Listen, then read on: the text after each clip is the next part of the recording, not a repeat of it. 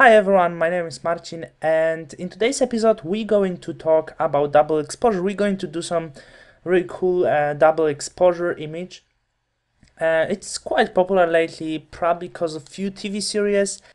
And the one I really like, I was seeing a Yellow Wolf music video, and there was really cool double exposure. So in this episode, I'm going to try to do something similar to this. So I hope you really enjoy. And before we start, I just want to say a few words about the project I've done lately. If you were watching my previous videos, maybe you noticed I was talking about this before. And the thing I'm talking about is my high-end retouch course I've done. It's really cool stuff. People likes it. It's on Skillfint, and you can join for a free trial to check out this over 4 hours course on high-end retouch. It's really cool stuff. You can, as you can see, there's so many lessons about skin correction, about shape lips, eye retouch, sharpening, and of course dodging and burning. So everything you need to know about high-end retouch course. So it's cool video. Just check out this link in the description. I'm going to give you a link, or you can find this just on Skillfit. Just join for a free trial and watch this course. I'm sure you won't be disappointed. So let's go back to our today's episode. And the first thing when we do double exposure, we have to find the right images to do double exposure. So I'm going through File and Browsing Bridge. I have really cool model somewhere there. So let's see what I have over here. As you can see, that's the model I was looking for, a poor background, so it will be very easy to edit. And the other image we need just some, let's say, forest, some landscapes, or even buildings. Everything what you need, you can find everywhere. Probably flowers. Looks pretty cool. So I'm just going to choose something randomly, something quite universal. I'm not sure if I have this kind of image. I think for this model, buildings would work really great, but I'm not sure if these buildings would be good enough. But yeah, we're going to try with this New York Central Park. I think it's in New York. So I'm going to open this image and this model.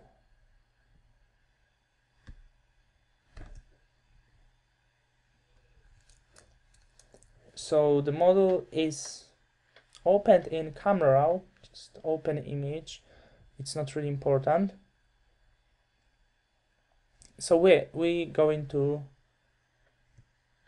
I think I opened this twice. So yeah, as I said before, we are going to try to compose these two images into one really cool looking image.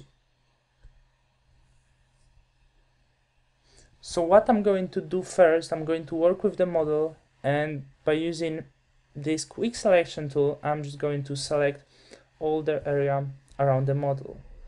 So this tool is obviously for lazy people, so for someone like me, but we don't have to be really careful that much in this case when we do double exposure. So this tool will be absolutely enough. Maybe let's work a bit more over here.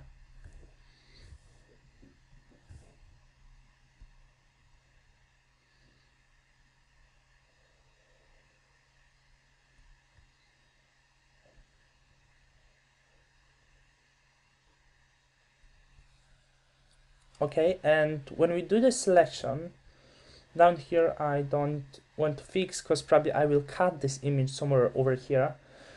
So select, refine edge to work a bit with the edges. So just paint over the edges to make them look better than right now, because as you can see, some areas is not really that great. So after we do this, so after we do some of this correction, just press OK. This computer is really slow recently. And after this, just press right and let's cut this part of the image. So we got something like that. And I'm going to create white background. So here we are, and now we are ready to bring our second image to this project. As I'm looking at this now, I'm not really happy with the clouds over here, so I'm just going to find maybe something different, and I'm just going to choose randomly forest, which always just works okay. So let's see the forest. It's pretty much green, so I believe it's going to work well, and I'm just going to move this to this project. So place this somewhere like this, because as I said before, I'm just going to cut out this area. This image is too big, so don't worry about this. So now Control and hit this layer to do a selection and go down to our forest layer. And right now I'm just going to hit right.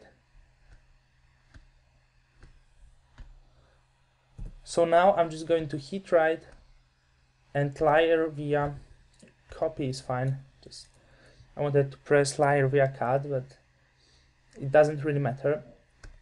And go back to our layer. And there's few options. Usually it works better when we desaturate the layer, but let's try out first on the colorful layer. And if we are not going to like this, we're just going to adjust this image to look really nice. I'm going to change blending mode for lighten first to see how is it going to look, and it looks pretty much weird.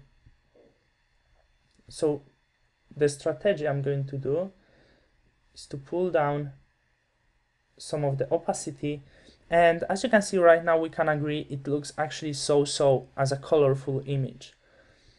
As I don't want to pull down desaturate this image too much, so I'm just going to try with hue saturation, and I'm going to bring down the saturation quite much, maybe to the level more than -70, and then just create clipping mask on it.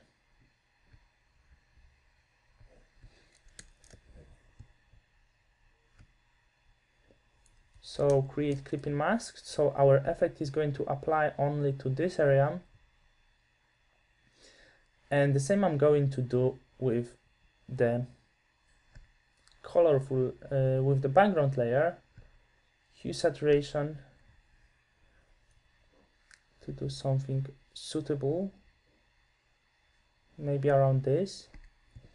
And once again, I'm going to hit right and then create clipping mask. So let's crop this image to make it look a bit better.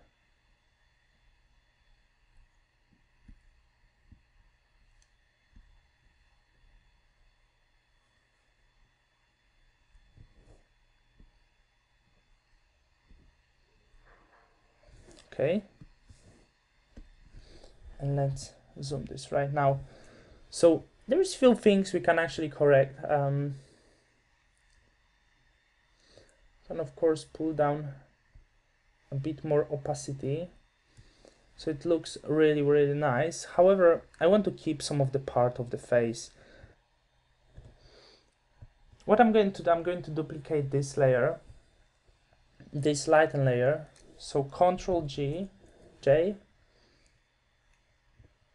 and I'm going to change blending mode to normal, and then I'm going to bring up opacity. Then let's create layer mask and invert the color on the layer mask. To pull this up here. Okay, and now we can paint over this area on this layer mask with the color white. Let's paint over here to bring up some of the natural colors.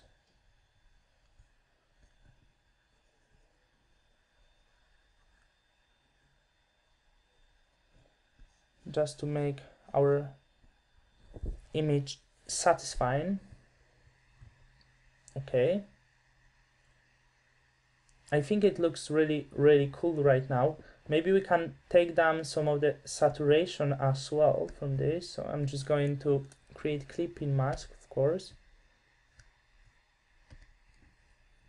and take down some of the saturation. Maybe around this. Well, it looks really cool right now. And of course we can work a bit with the background to find the background we really like. I'm just going to try some random colors right now. Maybe something like this. Looks pretty cool, in my opinion.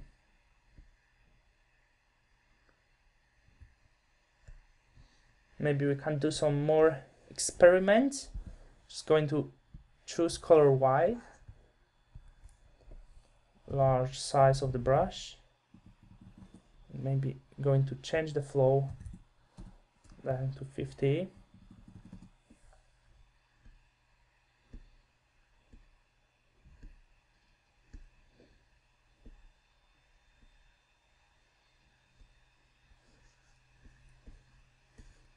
Okay, I think it looks really cool right now. I like the effect I've done. And of course, if we want to just make double exposure on the highest number of the parts, we want to correct something, we can paint on this layer mask over here with color black. So it's going to bring up, as you can see, double exposure on the rest of the face. So that's pretty much done. That's our double exposure effect, and I think it looks really cool. There's many methods, all of them are really good, but that's my method. It's really easy. I just cut out the images and blend them together, kind of, because that's what double exposure is. It's about blending images together. And of course, our final result can be different. We can experiment with colors, with different textures. I can even use this kind of image, which I used before. As you can see, it has very low opacity. I changed this image, which was before. I can bring down opacity for very low like this, so this image looks even much more awesome, I would say. We can work with curves to do something really amazing on this image. Let's have a look.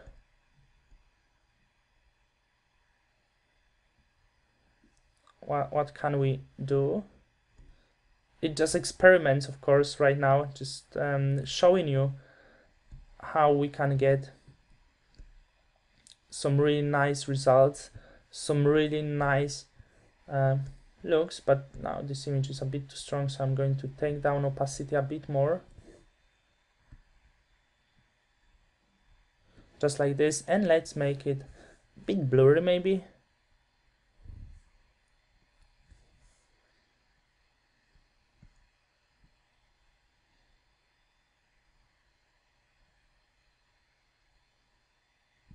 I'm just going to try with 15 pixels, and right now it looks really cool, a bit of psychedelic, I would say, but I'm happy with the result I've got. So as you can see, there is many options you can do in double exposure. There is many way of work, and of course you can experiment. So let me know what you think about this. Let me know if you like double exposure, and in general whatever you want. So thank you for watching, and I see you soon in the next Photoshop tutorial. Thank you.